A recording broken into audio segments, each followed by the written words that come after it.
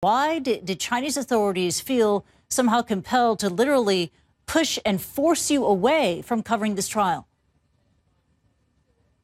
Well, look, it's difficult to report in China with cameras at the best of times, though on paper, foreign reporters like ourselves have free rein throughout the country. There are certain subjects where that is clearly not the case. And this appears to have been a pattern today. Not just us, but other reporters were harassed and pushed out of the scene, though the level of violence from Chinese context was a lot